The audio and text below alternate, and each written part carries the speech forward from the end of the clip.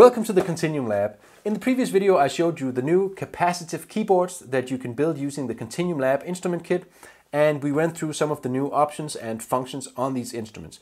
But we didn't really have time to get into any of the technical aspects of how the capacitive sensors themselves work, or indeed sometimes don't really work. Now, I've been using the Teensy microcontrollers and their capacitive sensors for years, and so in this video I want to share two of the problems that I've run into and some sensible solutions to them. So let's get into it. Capacitive sensors, specifically the one-cable sensors on the Teensy microcontrollers, really are the main muscle which makes the click work. They are at the same time so versatile, so powerful and so simple that it's really a no-brainer. I use them for keyboard keys, string sensors, wind instrument keys, lip sensors on mouthpieces, and pretty much anything that I want to activate directly with some body part. But they are not infallible. Because of the way they work, by measuring an intangible electrical field, they are very sensitive to some kinds of interference. The two main factors that must be accommodated to get a good result have to do with grounding and parasitic capacitance. The grounding issue has to do with noise being introduced normally from power lines or from a power supply because of a bad ground connection. So ideally you and the microcontroller would both be connected to the same good stable ground source, but honestly I don't normally ground myself because it's mostly impractical and just plain annoying. I find that the capacitive sensors work just fine anyway if the system has good ground, and I keep an eye on not introducing noise from other sources. So what is a good ground connection anyway? Here in Spain, this is what a normal wall socket looks like. These bits here on the top and bottom are the ground connectors, and a good power cable has a corresponding set on it, like this one. But sometimes you have a device which doesn't have ground connectors, and that's when you have to be cautious. This equipment could be compromising the functionality of your capacitive sensors. Let me show you a really bad example. And by that, of course, I mean a really good example of something going really wrong. This is a true story. I recently bought external power supplies for my two aging Canon 60Ds. When I film my build videos, these cameras are running for hours on end, and continuously charging the batteries was just getting really old, and the batteries themselves were also getting really old, and those suckers are expensive. Anyway, the thing with these fake batteries is that their power supply has no ground connector. And I don't know exactly what goes on in here, but it creates a lot of interference. So bad that if I connect the camera like this, and then plug my lapel mic into the camera and wear it like this, with this part in my pocket like I normally do, then this is what happens. With and without. Even just handling this cable here. Now, the power supply is obviously not conducting electricity directly into my system, but it is interfering in the electrical field enough to mess with my sensors quite badly. So, do I know exactly how this works and where that specific signal noise is coming from? No, not really. But I did spend a lot of time troubleshooting this issue so that you don't have to, so you're welcome.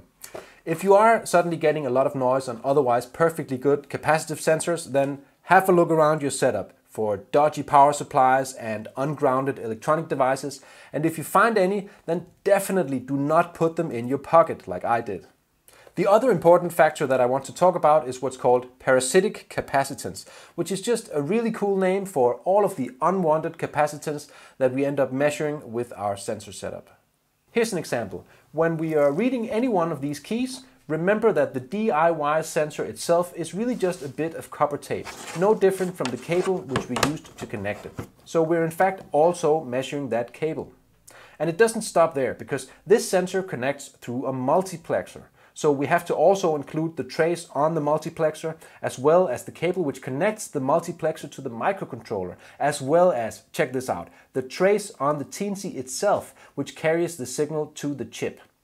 All of this can be considered part of the sensor, and all of it is constantly responding to changes in the electrical field, and that's what we call parasitic capacitance.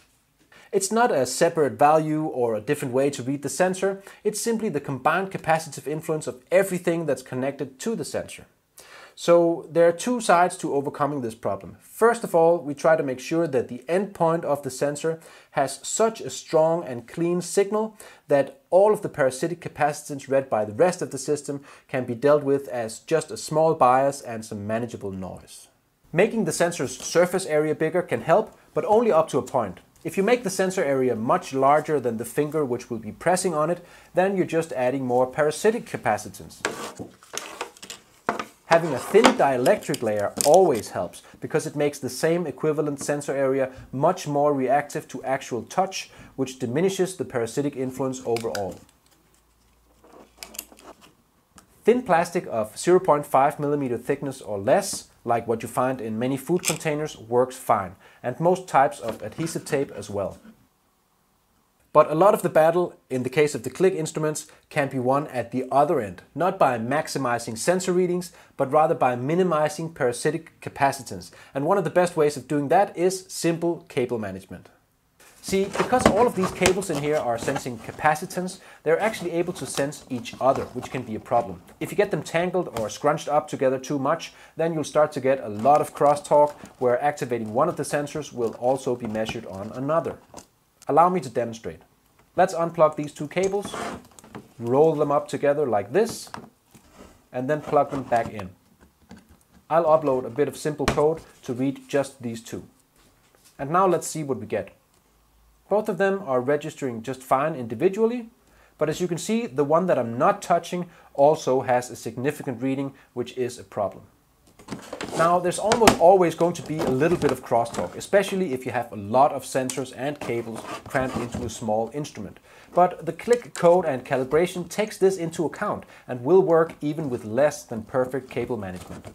This mess right here, for example, is perfectly functional. In the end, it's really all about the signal to noise ratio. So you do have some freedom to change these two different aspects to achieve the specific result that you're going for. And of course, the more care you take with these things, the higher levels of precision and sensitivity you'll be able to achieve with the capacitive sensor setup. I'm going to stop right here, but that is still not all I have to say about capacitive sensors, not by a long shot. So in the next video, we will try to stretch the click's capacitive capabilities to the maximum by using it to make a kind of MIDI makey-makey. We should be able to make a fruit piano, no problem. And because we're using capacitive sensors, we should even be able to make it touch sensitive, with a couple of caveats, which I will explain in that video. So if you're into that kind of thing, then please hit like. Definitely subscribe right here on the channel. You can also check out the KontinuumLAB over on Instagram, where I post news and sometimes early previews of the projects. And that's it for today, guys. Thanks for watching. Take care until next time, and I'll see you in the Kontinuum.